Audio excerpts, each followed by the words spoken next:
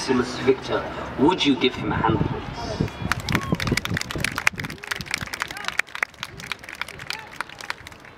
Now, do I have your permission to start? Thank you.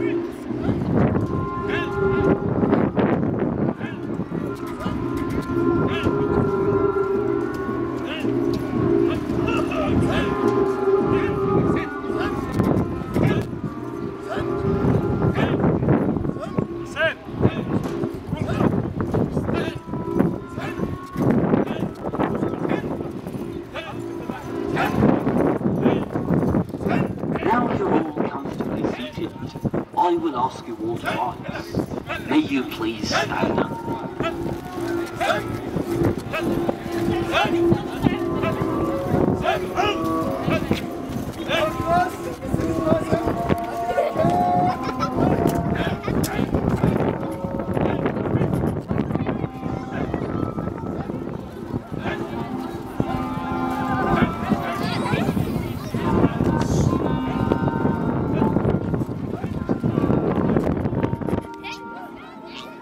Thank you, ladies and gentlemen.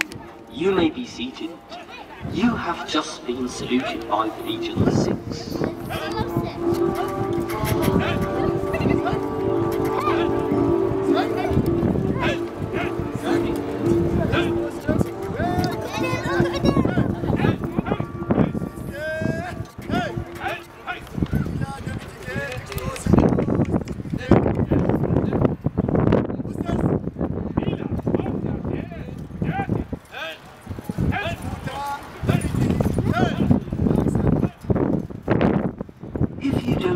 The commands, that's perfectly logical.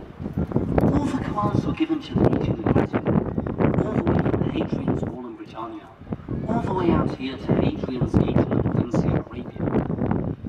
We will now take a few moments to explain to you what it is a Roman legionnaire would carry with him into battle. You heard the command Pila as impelum, the infamous Roman throwing javelin made out of wood. As you can see, it has a bullet point which is armor piercing, and a shaft made out of tempered steel. Upon impact with the enemy's armor or shield, the Pila would penetrate and bend, rendering it useless to the enemy, so they could not throw back the legion.